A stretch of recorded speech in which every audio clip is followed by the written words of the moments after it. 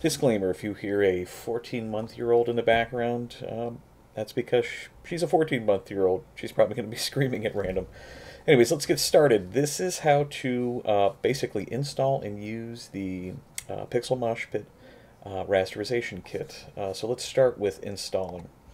So what we're going to do here is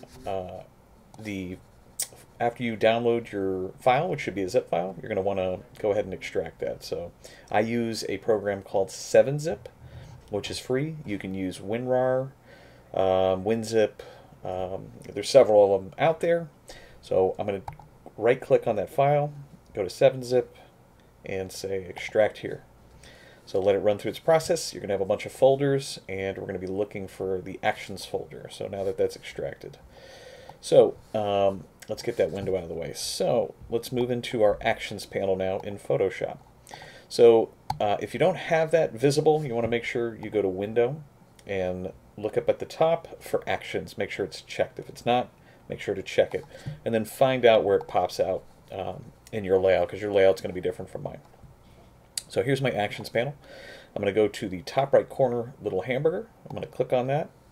I'm going to go to Load Actions. And in that folder, the Actions folder, we'll come in here and we'll click Pixel Moshpit Rasterization version 1. It might be a different version when you're watching this. Remember, there's lifetime updates for this.